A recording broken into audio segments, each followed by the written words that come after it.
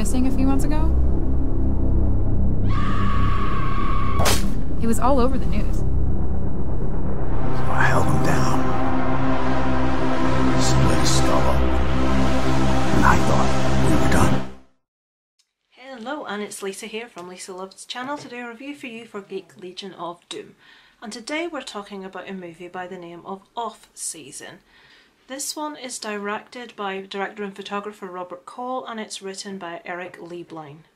Some of the stars of this movie we have are Jessica Cadden Osborne, who plays our main character Lena, Chance Kelly, who plays Kellen, and Amanda Good Hennessy, who plays Becca, that's Kellen's wife. We also have a young star, Braden Clark, who plays Sadie. She plays Becca and Kellen's daughter. So a premise, a synopsis. Lena has been working in Martha's Vineyards. She is due to return home, but her plans to return home fall through. And she is very kindly offered some work on a local farm by farmer Kellen and his wife Becca. They have a young daughter called Braden, who Lena forms a very close relationship with.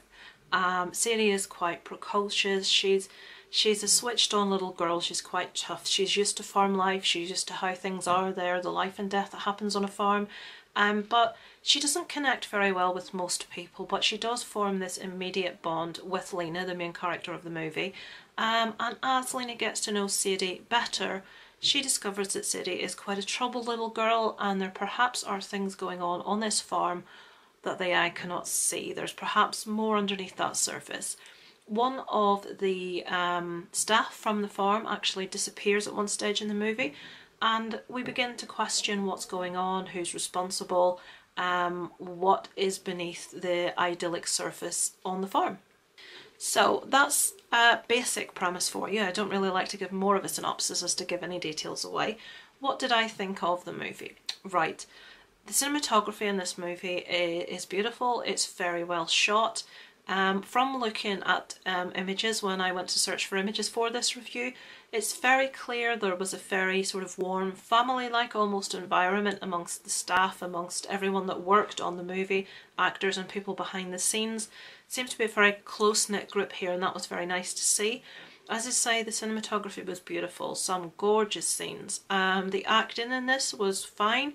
There was nothing, you know, it didn't appear low budget. It didn't appear like there was bad acting or anyone was overacting or underacting. The acting was spot on. My problem with this movie lies within the story. The story in this to me was just too lackluster. It was weak. I didn't feel that enough happened. It is listed as a horror thriller. I found myself quite bored watching this movie. As I said, it has beautiful cinematography. It doesn't feel low budget. It has a nice feel about it. It has a nice atmosphere about it. The acting in this is superb from everyone concerned. I can't say anything bad about that. But the storyline needed more. There was a spark missing there. And I'm not saying I need blood, guts and gore. I'm not saying I need there to be people dying every, you know, that's not my bag really. I like a good thriller. I like a slow burn. I like when we sort of get to know characters throughout the movie, and that is the case in this. We do get to know the characters a little bit, but we don't know enough about the characters to have that empathy.